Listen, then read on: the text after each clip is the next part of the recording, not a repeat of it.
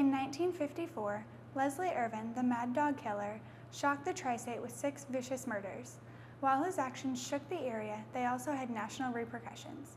His trial would have lasting effects on how the 14th Amendment applied to American citizens.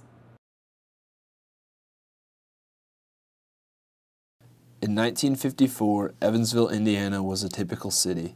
Evansville prided itself on being a good town and a great place to raise a family because it had a good economy, a great job market, and a population of around 120,000. In December, citizens were out Christmas shopping. Children were safe in school, and for the most part, all was well. However, Evansville was about to be struck with tragedy and fear. On a cold, dark December night, Leslie Irvin was about to commit his first of 6 murders. Mary Holland was working at a local liquor store on Belmead Avenue. Leslie Irvin walked into the store and pointed a gun at Holland. Irvin forced her to open the cash register drawer. He then took the money and walked Holland into the restroom. Holland kneeled down in front of the toilet as Irvin aimed the gun at Holland's head and pulled the trigger. Later that month, the killing would continue. On December 23rd, the body of Wesley Kerr was found in a gas station bathroom. Kerr had died from a single bullet to the back of the head. Police came to the conclusion that whoever killed Wesley Kerr also killed Mary Holland. News spread quickly that a serial killer was among the tri-state. Gun sales rose, parents kept their children inside, and the tri-state lived in fear. On March 21, 1955, Irvin would strike again, this time killing Wilhelmina Saylor of Mount Vernon, Indiana. Saylor, like the others, had been killed by a single bullet to the head. 7 days later, on March 28th, the Mad Dog Killer chose a family as his next victims. Raymond, Gable, and Elizabeth Duncan were all found dead in their home. However, Irvin hadn't killed the entire Duncan household. Mamie Duncan was left alive, although she was blinded from the gunshot wound. News spread quickly about the Duncan massacre, and the tri-state was stricken with fear. However, on April 8th, 11 days after the Duncan massacre, Leslie Irvin was arrested near Yankeetown, Indiana. Irvin was picked up because he matched the description of a local burglar. Police told reporters that the suspect's car had been seen in the area of the break-ins, which was near the location of some of the murders. They also found traces of soil from the Ohio River in Irvin's shoes, which is where the Duncans were found. Once Irvin was arrested, he was placed in the Vanderburgh County Jail without bond. Next began the long legal process to try Irvin for the murders. On April 20th, Leslie Irvin's case went to the grand jury. They heard the evidence from the killings of Mary Holland and Wesley Kerr. Meanwhile, Henderson and Posey County were also looking into the matter. It was later, indictment came from Posey County around the time of his trial in November and December of 1955. Henderson County went ahead and took the case to the grand jury, and they issued an indictment against Leslie Irvin on May the 2nd.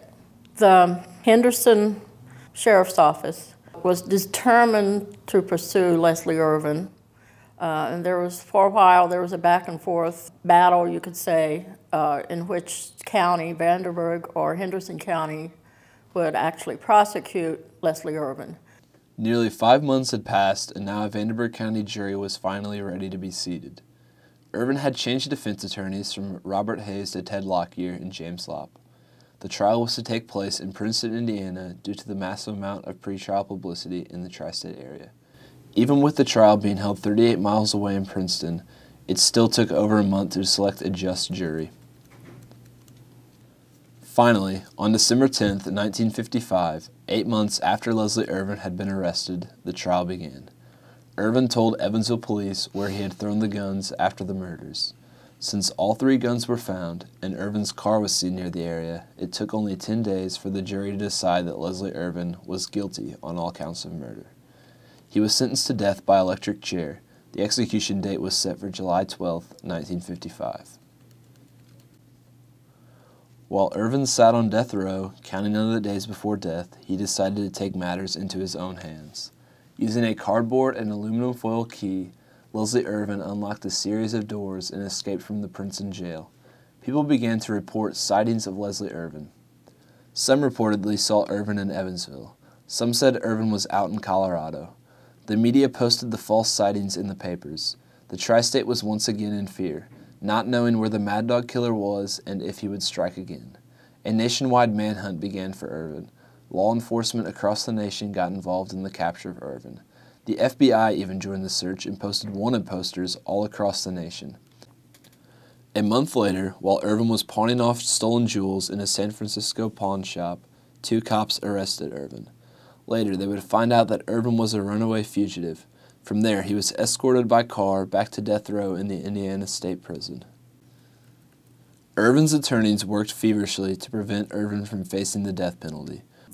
Leslie Irvin had several dates in which he was supposed to be executed. Initially, of course, June 1956. That was later changed to December 1st of that year, and then 1957 in March, and then in July 1957.